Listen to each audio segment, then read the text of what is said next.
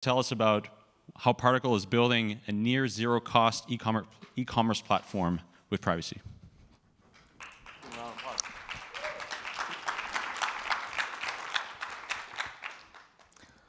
Hi guys, very quick introduction.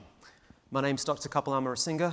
I'm an emergency medicine doctor, and I'm one of the community ambassadors for the Particl project, a project that I'm so passionate about that everything I do for this project I do for free. By the time of this presentation ends, I think you'll understand why. So, Particl, demonstrating near-zero peer-to-peer e-commerce without requiring your personal data. No sign-ups, no logins. You're never going to need to give your name. You won't need to give your date of birth. When you use our services, you're only never going to need to give a shipping address. Let's demonstrate how. What is Particl? Well, Particl, in essence, is a blockchain. We've integrated e-commerce functionality into this blockchain. So, unlike traditional cryptocurrencies, where you have to download the blockchain, get the wallet, sync it, and then find vendors who are going to accept it, and find shops that accept it, our shopping services are actually built into our platform. And we've done it in such a way that you can remove all trusted third parties from e-commerce. There are no trusted third parties required with our system. We do not store, we do not require, and we do not record any personal information in order to transact or use our network. And what has me really excited is that this blockchain, it doesn't just support one marketplace. Bearing in mind, it's already live, and we've been running a marketplace that you can download and use on Particl.io since the end of August. But very soon, you're going to be able to build as many marketplaces as you like into this platform, each of them private and fully customizable. So let's move on. Why are we doing this? There is no e-commerce platform that we know of that allows you to transact without giving up your personal information. E-commerce without personal data being given over allows you for greater protection of intellectual property, and it can protect consumers and businesses from data theft. It allows for the masking of manufacturing processes and supply chains, which can provide competitive advantages for the big business-to-business and business-to-commerce ends of the market. And by removing and automating traditionally human-dependent processes, we can remove all of the associated commissions and costs. So how? Right. What's traditional commerce? Well, traditional commerce requires an intermediary.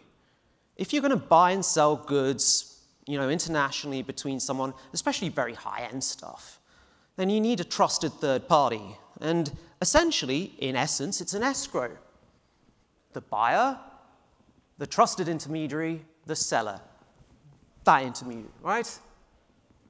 We've built an escrow system that only requires two parties, the buyer and the seller. There is no human third party. You're not wasting your time looking for a trusted human third party, someone that is reliable, someone that you know isn't going to scam you, and someone who will usually provide that only at cost. We got rid of that guy.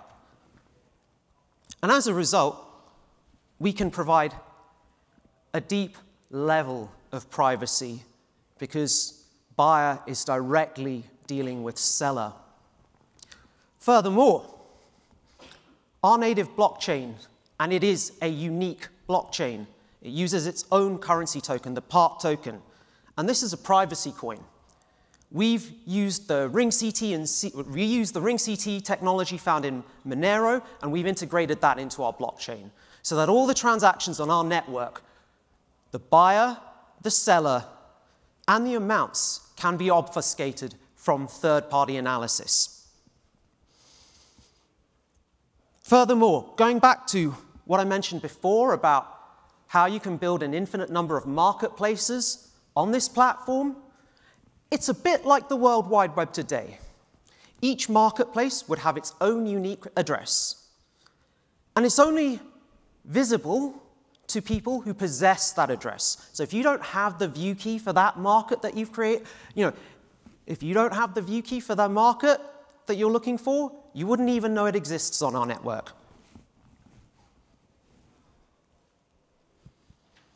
So let's talk you through some of the steps in more detail.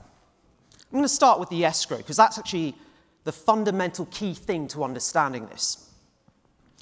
As I said, our escrow system uses only two parties, buyer and seller, unlike the traditional system that always has a third party in between.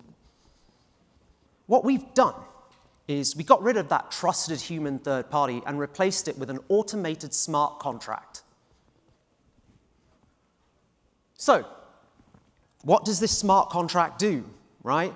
You download the marketplace, you download the Particl client. It's a bit like Spotify, right? You create your own wallet, it connects to the blockchain, or the Particl blockchain specifically, and you start seeing listings of things you want to buy. You see something you want to buy, you go, yeah, I like that, I'm going to buy it. So then what happens in our buy flow is you give the shipping address, you put the money down, and then a smart contract's created for that transaction. And into that smart contract, the buyer places a deposit. And that deposit is equal to the purchase price of the goods that they're looking to buy. So they're actually putting twice the cost of the item into that deposit box. Now the seller, he is going to send you goods, but to protect you, the buyer, from anything he's going to do, the seller has to put money into that deposit box as well. And the amount he's putting in is going to be equal to the sale price of the good he's sending you. Now, you've created that deposit box. Once it's there, buyer can no longer touch the funds, seller can no longer touch the funds. They're locked, they're trusted by the network. But they're locked, they're secure. No one's going to hack into them and steal those funds. And then the seller ships the goods. He's got the shipping address and goes, yeah, here you go.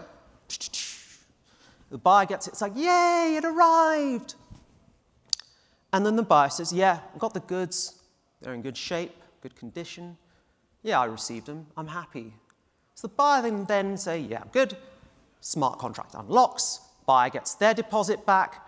And then the seller not only gets his deposit back, but he also gets that purchase price that the buyer put into the deposit. Okay? However, if either the buyer or the seller, if the dispute occurs and resolution cannot be found, then either the buyer or the seller can invoke no resolution, and then that means both deposits are locked forever. Okay? Let me explain to you how that works. Joe, he agrees to buy a coffee mug worth $50 from Ben. Joe offers, oh, it's an expensive mug. This is San Francisco. Joe offers $50 for the mug, right? So into the deposit box, he's putting $50 for the cost of the mug, plus a further $50 deposit, because he's the buyer. Ben, who's the seller, he's going to put $50 into that deposit box as well, and then he's going to ship the mug to Joe. If Joe basically gets this, then basically Joe says, yeah, I received it, and then Joe's basically got the mug, and he'll get the $50 deposit back. And Ben will get $50 from Joe, plus his $50 deposit back. Does that make sense so far? I hope so. Otherwise, I'm doing this wrong. If either Joe or Ben do not agree the transaction was successful, then Joe loses $100, and Ben loses $50 plus the mug, assuming Ben sent it. So how this effectively works, I'm actually going to go back so it really makes it clear, is that if Ben the seller is a genuine scammer trying to scam Joe, and I've not sent you the mug, I don't care. Then if Joe invokes no resolution, well, Joe firstly can say, yeah, there's a problem, I've not received the mug. So they can then talk to each other, try to resolve the dispute. Okay, maybe it gets resolved, hopefully. But if it can't, and no resolution's invoked, then in this scenario, the net profit for Ben as a scammer is $0. Okay? If Joe the buyer is trying to scam Ben the seller, well, he's going to wind up having paid $100 for a $50 mug. So in this way, both the buyer and the seller are incentivized to work honestly towards each other to reach resolution. Otherwise, everyone loses. So what's the pros of this? There are no third parties, and therefore there are no commissions. It is automated and trustless. There is no need to verify third-party integrity because it doesn't exist. It's not in our system. And therefore, we have genuine transaction privacy. What are the cons? Okay, well, both buyer and the seller need to afford the deposits and the collaterals and risk the penalty if lost. And reputation isn't necessarily solved, but we are going to address this next. But before I jump to that, I just want to say this is an open source platform. We're having an SDK on our roadmap. I insist you check that roadmap out because you'll be amazed. You'll be amazed at what we've already done when you play around with our product on our store, and you'll be amazed when you see our roadmap. But I believe when we get the SDK out, I think there's room for third-party insurers and lenders to provide services that integrate and lock into our network to provide those collaterals for a fee. So I don't think this buyer and seller thing is going to remain a problem forever or for very long. And I think there's room for industry sectors to integrate with us for this reason alone. And as I said, we do address reputation next. So, as I said, at present, there is currently one live marketplace on the Particl network that's been active since the end of August. If you go to our booth today, you'll be able to play around with it. And as I said before, our network can support an infinite number of customizable marketplaces. But currently, it's all enableable, it's doable because all the back-end code is there. We're just building the GUI to do this, and in the next few months, you should see it come out. We dubbed this our Storefronts feature. Storefronts allows any user of the Particl network to create as many marketplaces as they want. This feature will essentially allow one user to create multiple marketplaces and customize their listings and settings, e.g., so that only the creator of that marketplace can create listings for it. And as I said earlier, a marketplace is only visible if the network address is transmitted or shared. Otherwise, its existence is otherwise invisible. I believe that Storefronts with a two-party escrow-only option effectively underpins our business-to-business use case. If I was a manufacturer, say I was Mercedes-Benz, I have hundreds of suppliers. I could set up one-to-one private markups with these suppliers. And therefore, none of my competitors would know what my supply chain is. None of my suppliers would know who my other suppliers are. And that way, I can segregate and obscure business processes from competitors. And provided that the participants in this marketplace don't disclose the address of each market, then those markets, as I said, they're only known to those people. And even if they leak, RingCT obscures the buyers, the sellers, and the amounts anyway. So all you really know is that that market exists. When I was at Remtech, the first question I asked is, are people going to be selling rocket-propelled grenades on this network?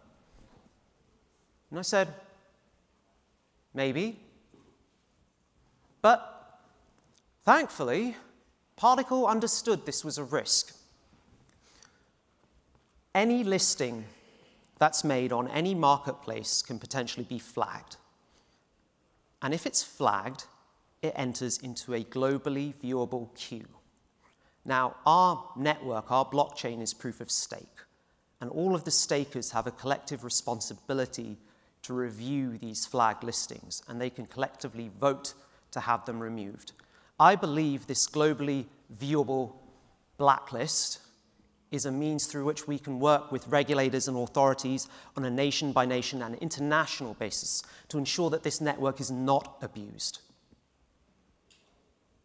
Currently, one part is worth 1 vote, so around 9,000 votes will get a flagged item delisted. But as I said, because we've got on-chain governance, these consensus rules can evolve. Now, you know, I've realized I've got 12 minutes left, and this is unfortunate. So I'm just going to really quickly go through this. There are 9 million part tokens in circulation. Supply inflation is around 2% per annum from June 2020. It's currently 3%. All the purchases on Particl are settled in native part tokens, which is a low supply, low inflation rate blockchain, which incentivizes growth as follows. The proof of stake mechanics essentially ensure a considerable sum of part get locked from circulating supply. So as transaction network velocity increases, what I'm basically saying is, as there are more transactions on the network, the number of escrow contracts goes up. That locks up circulating supply. The number of people staking increases, which further locks up circulating supply. So as more value enters our network due to organic growth and organic usage, diminishing circulating supply, increasing amount of money flowing in, the native value of each part token goes up. And this is great because it encourages vendors and users of Particl to consider staking at least some of their part, right?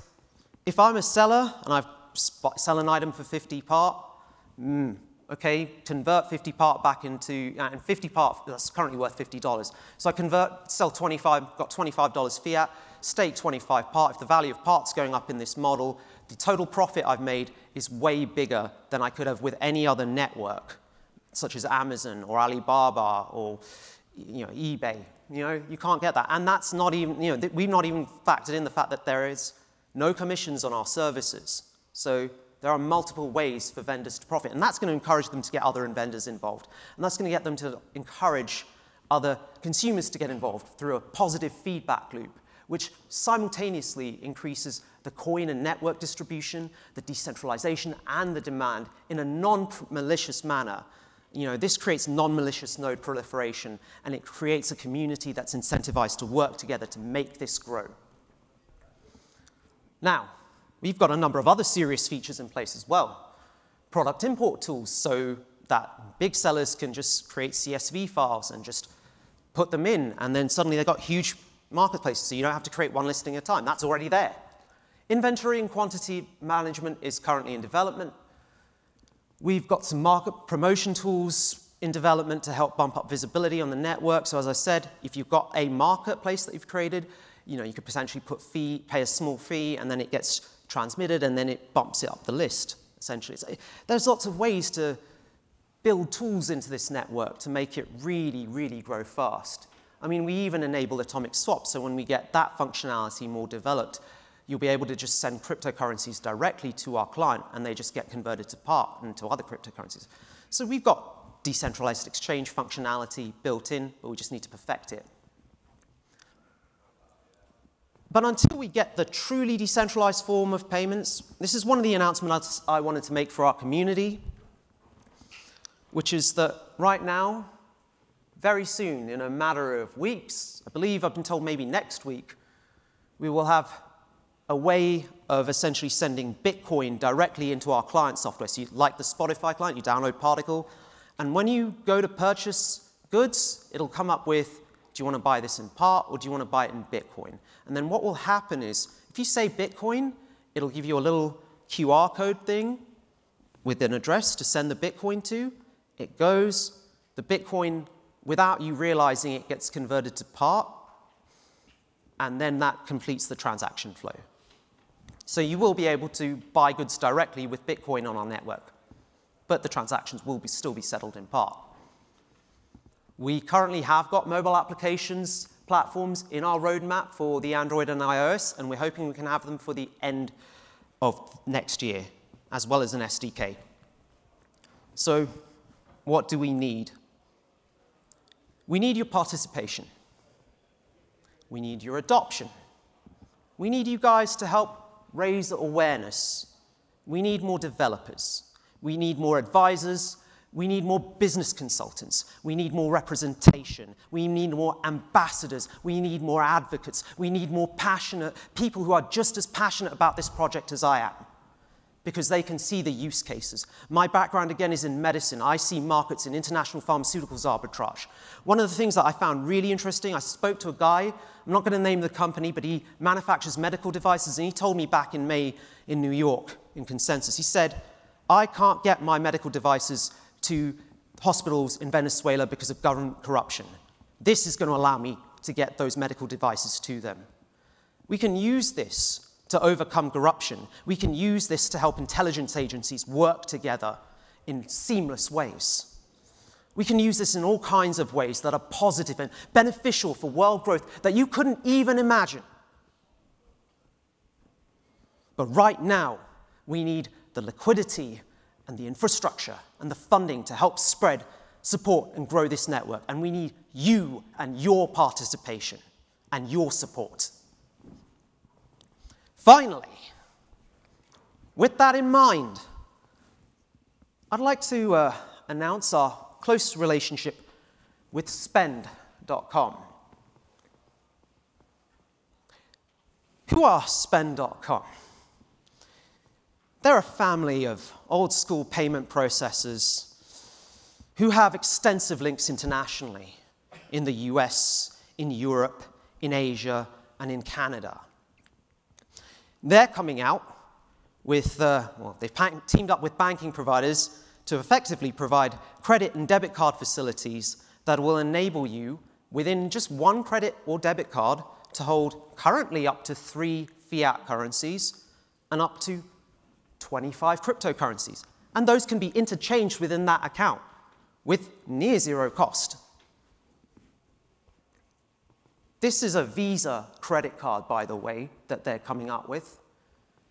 And we have a very close relationship with this company.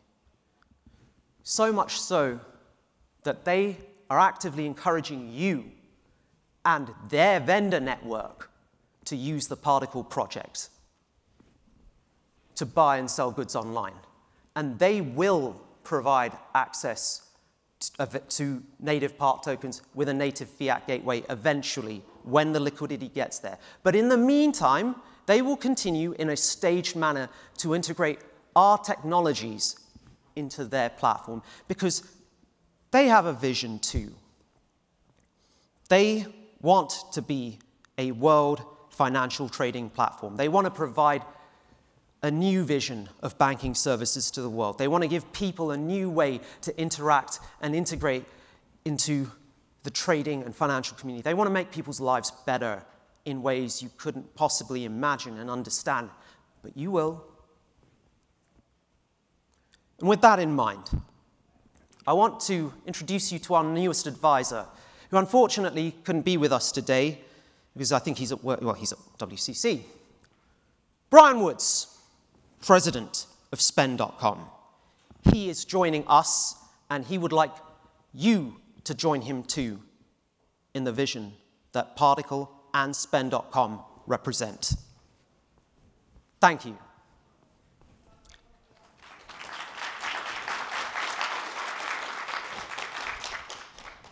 Now, I have exactly 4 minutes and less for questions. Before I say anything, we have a booth at the stand. So anything that overruns, feel free to pop down. I'll be there, the Particl stand. It looks very lovely.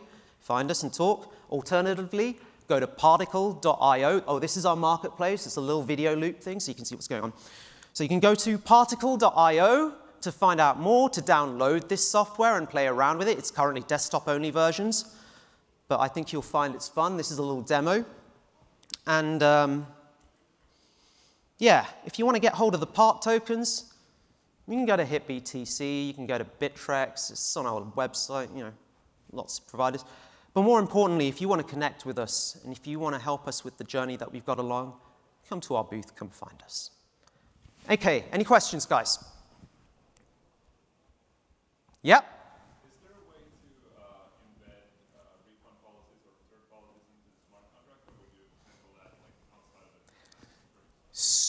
So yeah, in terms of handling refund policies, can that be done natively, or does that require that? It can be done both ways. So going back to this is an open source project, I believe when the SDKs are out, it will make it easier for developers to get involved and build those services natively. Right now, there are companies like Mubiz and Denmarkets. They're developing kind of non-integrated services like that. But yeah, that's possible.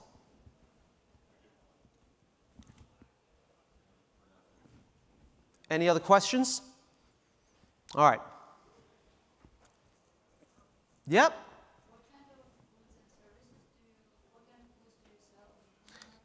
So you can list and sell any sort of goods and services, not just NFTs, but real-world physical goods, real-world services. Currently, you can see, okay, we're selling physical coins on there.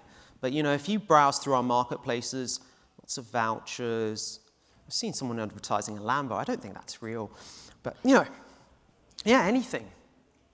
This is a platform that allows so much freedom and flexibility, yet provides a means for us to work with the right people to make sure it's not abused, that, no commissions, massive profit multipliers for the people who get involved, even up to the late stage, that help us.